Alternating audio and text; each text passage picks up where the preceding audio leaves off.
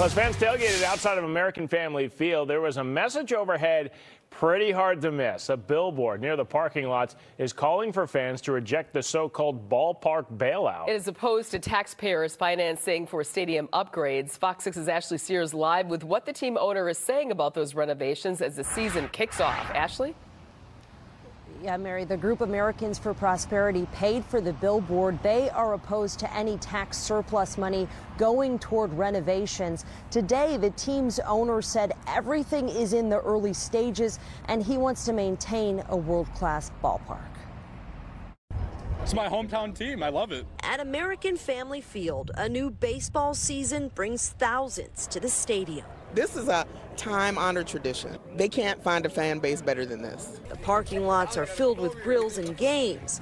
This home opener has brought something new.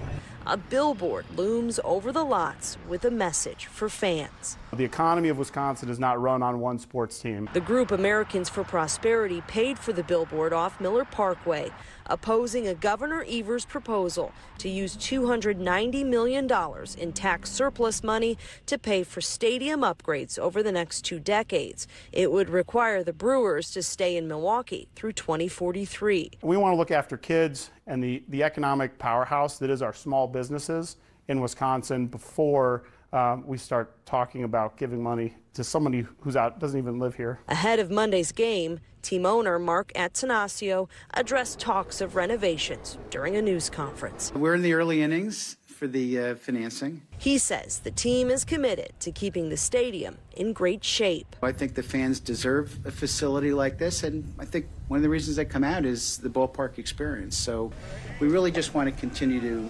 maintain that. Fans here say no matter what, they want to keep tradition alive in this ballpark. Whatever it takes to keep them here.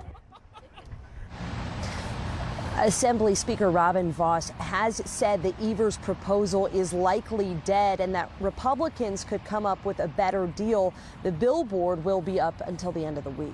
Reporting live in Milwaukee, Ashley Sears, Fox 6 News. All right, Ashley, thank you.